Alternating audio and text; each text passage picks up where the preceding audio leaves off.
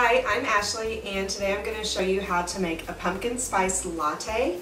I know that you can get the high dollar ones, but we wanted to show you one that you can make at home, and it's going to be a whole lot cheaper, and it's probably going to be a little bit better for you because a lot of those designer coffees have a lot of calories in. So a couple of things you're going to need. Your pumpkin pie spice, which is cinnamon, nutmeg, and cloves. Pumpkin, if you want to. A traditional pumpkin pie spice latte doesn't actually have pumpkin in it, but you can add that if you want to. And make sure that you get just the pureed pumpkin and not pumpkin pie mix. You're going to want some coffee, about a half a cup, and you want to make sure it's very, very strong.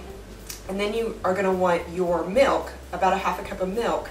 I actually used vanilla almond milk because it's already sweetened and it is low in calories. So very, very simple. All you have to do is mix your ingredients together. I like to start with the coffee because it's already warm, and I did heat up the vanilla almond milk first. Now if you decide to use like non-dairy creamer or like milk, just make sure that you put some brown sugar or some honey in it, typically about half of a tablespoon to a tablespoon, just depending on how sweet you want it. Or you don't have to put any sugar in it at all. Some people just kind of like it just the way it is. So I'm going to put my spices in, and you're going to want to use about a tablespoon of pumpkin if you decide to use the pumpkin, and mix those around.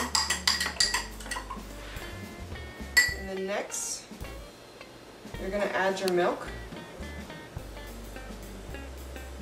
and again about a half a cup of milk. If you do decide to also use regular milk, you can add in a little bit of vanilla flavoring if you'd like. And then this is your pumpkin spice latte. You can put whipped cream on the top, a little bit of sprinkle of cinnamon, and it's a whole lot cheaper and a whole lot better for you than the designer pumpkin pie spice coffee. And you can actually make it at home. So cheers!